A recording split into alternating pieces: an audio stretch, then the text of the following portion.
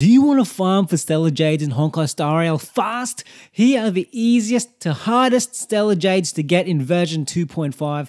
Keep watching for the grand total. It's David Wowee. How you going? Let's get to it. The easiest Stellar Jades you can get are simply by logging in. Go to your travel log and you'll have the generous gift of comment giving you a whopping 1000 Stellar Jades. Check your mailbox to get 600 more Stellar Jades as maintenance compensation for this update. There should be a number of redeem codes throughout this campaign, which can be around 300 Stellar Jades. Use this code GACLCL3JEN and put the redeem code in the link I've put in the description of this video. Join my free Discord for redeem code updates. Go to your event travel log and look for Gifts of Odyssey. Log in every day to get a total of 10 special tickets, which is equal to 1600 Stellar Jades. As per my previous video, just by logging into HoYo Lab every day, you can get up to 80 Stellar Jades plus a bunch of other free stuff. Download the app to make this easier. The Embers Exchange shop can give you up to 5 special passes and 5 normal passes during this update, which is worth 1600 Stellar Jades. Bro, you now have thousands of Stellar Jades without even needing to play the game yet.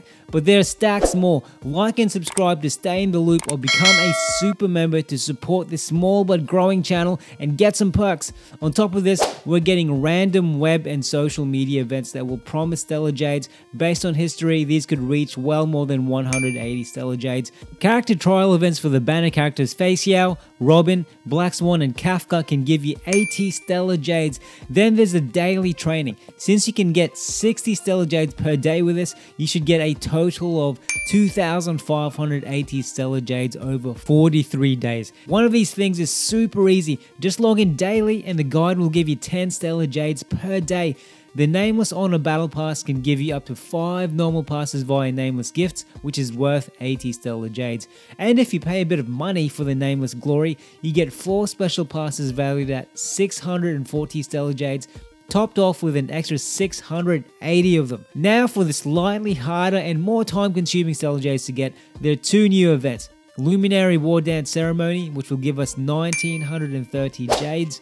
Festive Revelry will give us 620 Stellar Jades. Version 2.5 of Honkai Star Rail will give us a new sub-area complete with treasure chests and puzzles. This should give us 500 Stellar Jades.